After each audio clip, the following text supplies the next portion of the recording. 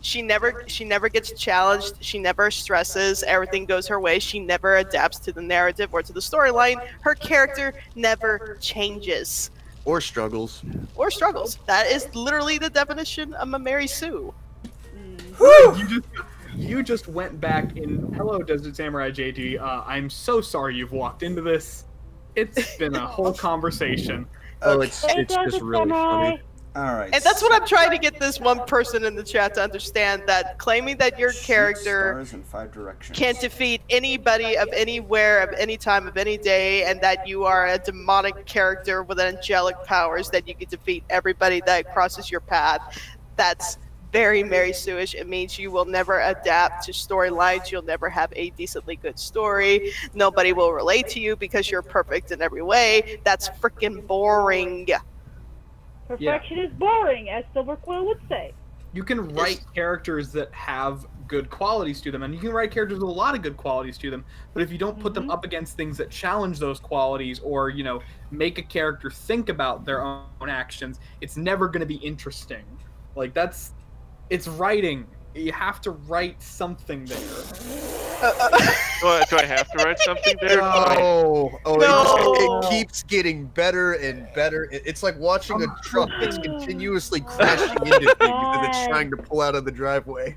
I'm only mean when provoked. I want to process this. I'm only mean when provoked. I respect Golden Bliss, Jess, and a few others. I struggle with my dark side. Oh, honey. Oh, honey, no. No, honey, you're missing the point. You gotta learn to separate your fiction from your reality. Yeah. Please stop. We don't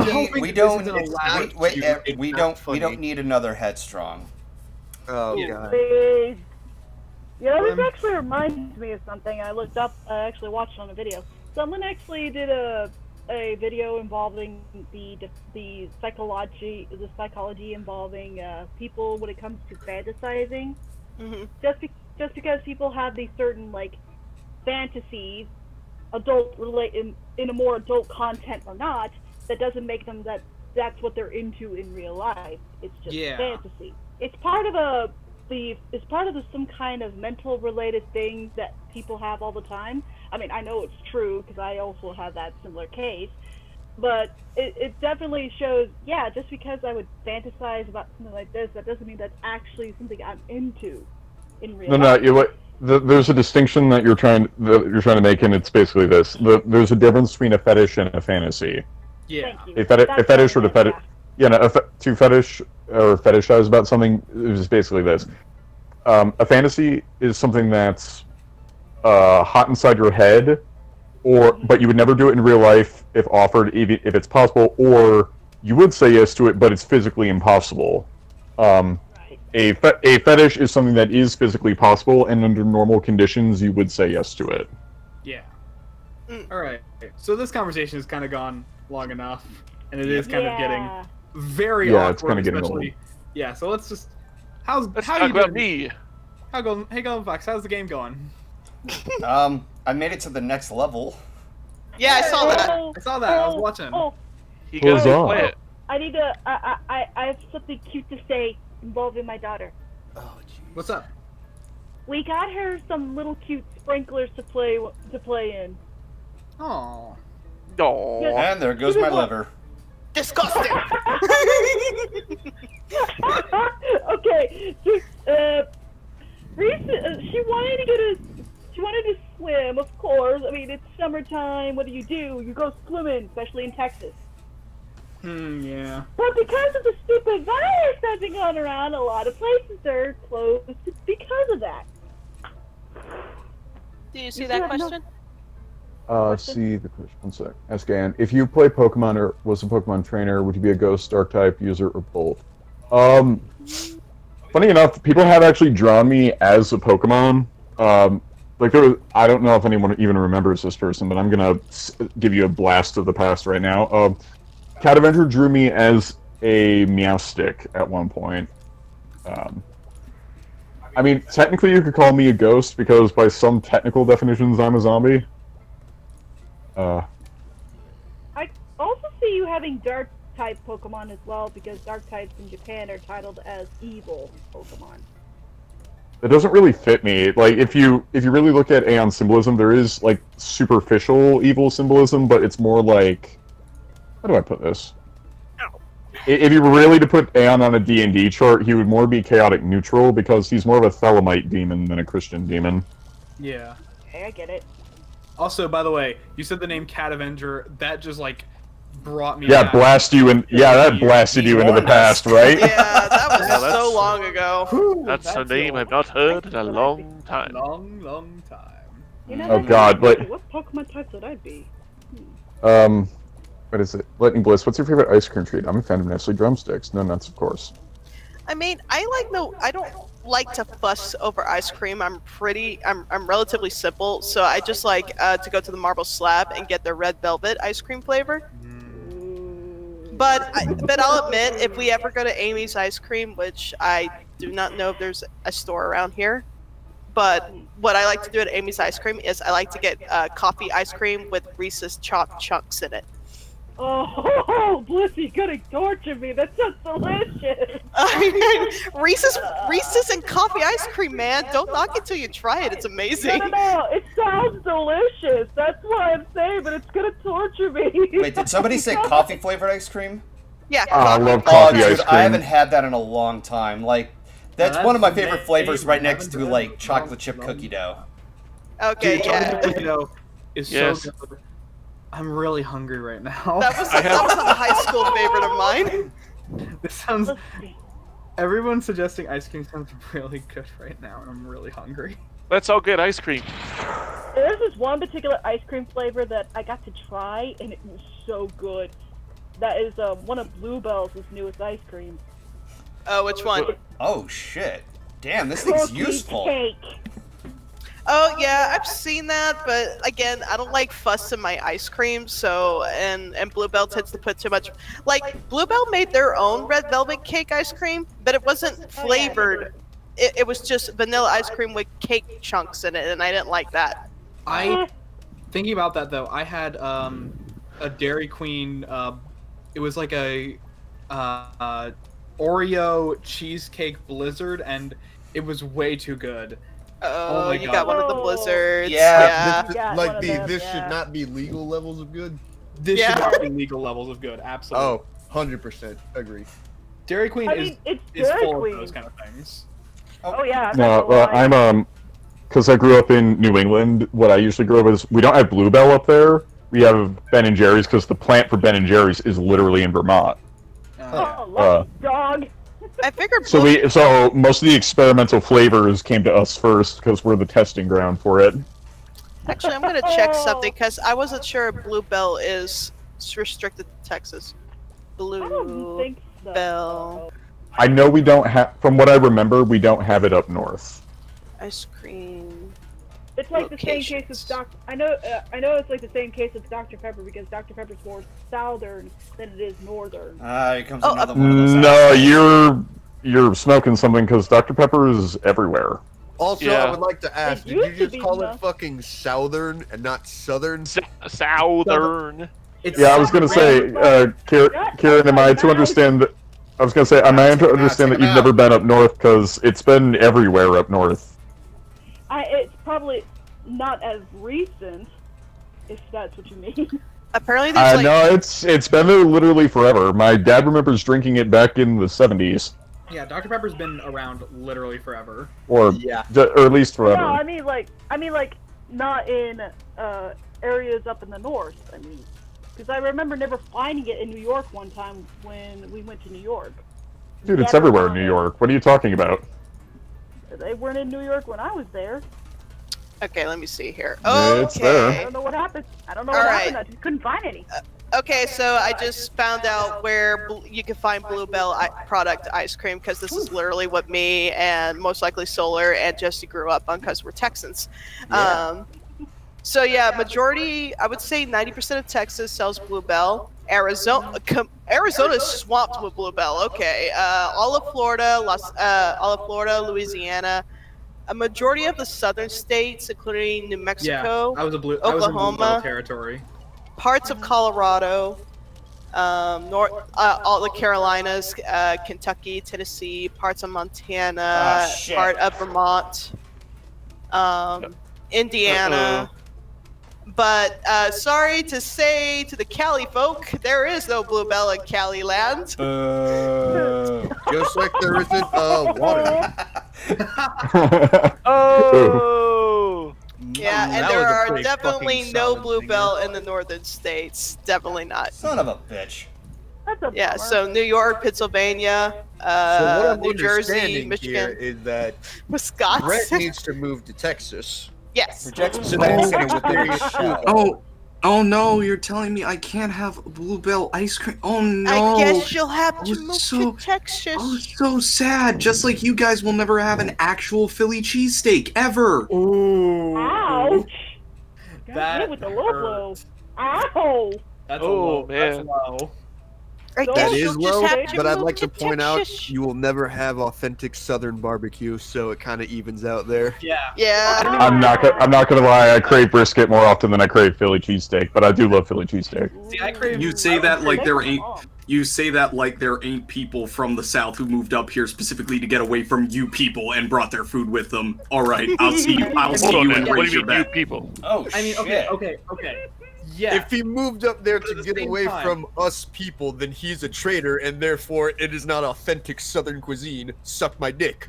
You're the guy. You're the kind of person who takes the Confederate flag to the NASCAR races, aren't you? Jesus Christ, dude! Races, you goddamn troglodyte. Oh my god! Why do you attack me with words, brother? All right, so there's somebody who's got like a jumping jet, like a hopping. Oh, fuck. What do they Is do? that a They Jaguar? probably move faster. Vlad's about to Probably explode when he looks at the chat. Kirby bot, because my family is here, I can't go on my usual tirade, so I'm gonna, this week, you get a slip. You get one. You get one. You get one. Man, those zombies are just dying to get in. Wow, Kirby. Master Bot. Code, shut up. I'm not usually that mean, but Master Code, shut up. You need to shut up. Oh. That was Who else bad. but Master Code? I will huggle the master code. Nobody else will. Come here, I'll give you a hug. Oh, good. Aww. Did you guys see that thing Yes, where, give me all the hugs. did you guys see this thing where, like, this no-name NASCAR racer announced that it would be his last season with Yeah, NASCAR? I saw that. And And then NASCAR the NASCAR Twitter account was like, "Who are you again?" We literally had to Google you. Because he had only That had to done hurt. 2 seasons, I think, because he had only entered 32 races and he Yep. had won nothing. Yep. That I mean- sounds painful. I mean, let's be real. There are a lot of like slap shoes. Shout out to slap shoes. It's a NASCAR channel, but he's like a really, really good one to where like he can make a video about something, and even if you're not into NASCAR, his videos are just that good. Is that the same dude that It's 10. you showed me? Where He hasn't it was, messaged me yet. No, but yeah, he makes a lot of videos, and he actually does have a video called "Top 10 Best NASCAR Racers Who Never Actually Won." Yeah. Because that's most likely. Well, that's most likely to happen to you though, because usually the racing or how to put this, autocross is usually, or any motorsport is usually done by a point system. It's kind of like Quidditch, where if you catch the snitch, that doesn't mean you win. You just get 150 points. And it ends the game. So, but that doesn't. But if you scored over 150 points, then odds are you still didn't win. You just ended the game. NASCAR is kind of like that, where just because you came in first doesn't necessarily mean you win the season or anything. So a lot of the time, you get a lot of drivers who are really, really good drivers. It's just by natural process of elimination, you get 200 racers in a track. You're going to have a lot of people who don't win. Damn it, come on. Ask Bliss, who's more pure, Gabby or Finn the pony? It's Dave. Is that really a fair comparison? You're comparing a real person to a fictional character. Yeah, So, I was The gonna answer- say. The answer is Dave. You've never met Dave, but Dave is pretty cool. It's obviously me. No, Master Code. No. What? I Shut have up. hung out Super with you pure. way too long, Master Code. It's I nice will to say meet this again. though. I will say this. Finn is probably one of the most laid back, kind, sweetest people I've ever met, even at our worst circumstances within the community. He always found a way to smile or try to cheer people up. I don't know how he does it. I don't know where he finds the strength to do it, but out of everybody I've known and met, even at the worst circumstances, when some of us were going through some of the most hardest times, he's always found a way to make somebody smile. So that's our Finn. I'll joke about a lot of things, but Finn is genuinely like one of the nicest human beings I've ever met. Finn is one of those people who I would just like. He's worth white knighting. Like, and it's there so, you go. It's like, why would you attack him anyway? Nice. He's impossibly nice. Like, he's one of those people who's like, how do you manage to be a human being when everything is terrible all the time? You just come on, take him out, take him out, take him out. I've asked myself, but I haven't. Oh my god! The answer yet. Jesus. So that's what they do? They just hop over everything. Yeah. Oh. Oh shit. That's the problem. That is a problem. Okay, that is a big problem. That's a really big problem. Oh god. Hey, Blissy. Yeah. Have you ever heard of this place called Alley Cats? Alley Cats? Yeah. No. Hey, okay. I just found out about it. It's a bowling alley place. Wheels of Steel. I'm probably just gonna put this out there, and I'm gonna speak on behalf of the group because I'm pretty sure we'll all agree on this. It's not really fun comparing our friends between each other. We kind of like all of them. Yeah. You know, that's why we hang out with them. So we're not really gonna compare which person is nicer or more pure or sweet. It's not really a conversation that's worth having. Unless you're comparing me and Solar. Now, this is a good question. Then it's just slap the schlog on the table and saying, measure it, get the ruler. All right, so I got a question from a Master Code 7407. Stupid name. Who's more good looking, Master Code or Master Code? Very good question from the chat, guys. The answer is obviously no, guys. The answer is obviously Anthony C. Yeah. You know what? You can't fault him for that. That's an absolutely correct answer. That is the correct answer. I'll have to agree on that one. Oh god, it's them again. Shit. Here he is again. It's a fancy one. Here we go again. Well, I know what Come I on, take him out. There we go. Yeah, fuck you. Yay! We got rid of the jumping one. Yeah. Okay, so chat's suggesting that you should use the tall nuts on the pogo guys. I don't have the tall nuts. Yeah, you do. Yeah, I think you do. Yeah, but do you have D's nuts? Shut up. Too easy. Too easy. Too easy. Ask Bliss, have you ever been to the League City area? I am from there. It's between Houston and Galveston. First off, never tell people where you live, dude. That's not safe. Yeah, Second, no. Bad.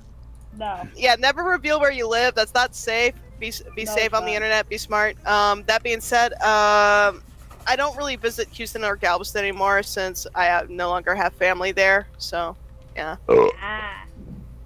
Yeah. Magnet Shroom removes helmets and other metal objects from metal. Cool. Okay. That'll also Nice. yeah. What did I hear was me? Okay, so Mastercode posted a joke question saying who's more handsome, Mastercode or Mastercode, and I said Aeon, and then everybody else said Anthony C. Listen, both answers are very good, but I'm gonna go with Anthony on this one. You know. But he's Tulby. Yeah. Yeah, but he's got a jawline that could cut diamonds. Yeah. Listen, Peter, I love you, but I'm sorry. Aeon's got a voice that could kill. I don't know. He can read the yellow. I quote a fan. He could read the yellow pages and still make it sound sexy. I still think that Barry White's got him beat on that one. We got a question. Hello, dearies. This is Aaron Aronson. We got a question from Heartless89 Doom. Ask all, if you guys can think of yourself as an anime/game character, which ones do you think you will be? Sergeant Johnson, no question. No. Oh, everybody loves Johnson. Yes. I was gonna say though. I was gonna give one rebuttal. Despite the non-comparison rule, if it has been invoked, I suppose I should give some defense. Anthony C is the friend you can never have. I'm the one who's always here for everyone. That's true. That's fair. Good night, everybody. I'm just saying. After all the shit talking, I had to have one thing. Yeah, it's all good. You're just saying? Are you Super Saiyan? Shut up. Boo! No. Yeah, me and Blizzard are trying not to laugh too hard. See, I'm going. we don't compare ourselves to each other unless it's a dunk on me. Yeah. I'm trying to think of which video game character I see myself as. I'm just saying. I am currently debating this as well. I'm debating this as well, and I probably will have no answer by the end of it. Oh, this is a hard one. I'm just gonna say Waluigi because it's funny. It's a good answer. Solid meme. I know what video game. I know what video game character I would be without any like. I'd be Gex. Oh, Jesus. How many times will Master Code say something dumb? Give him some time. How many times will he say something dumb? That's not really. That's not really a quantifiable thing. It's more of an event. Robin, I'm noticing a thing. I've noticed how the first thing you do is say, "Oh, we don't compare our friends," and the first thing you do is start comparing everyone. No, I'm reading the chat's question. Nah, you're doing it, bro. I guess I am now, but thanks, chat. Guilty. Go to horny jail. Only if Peter's there.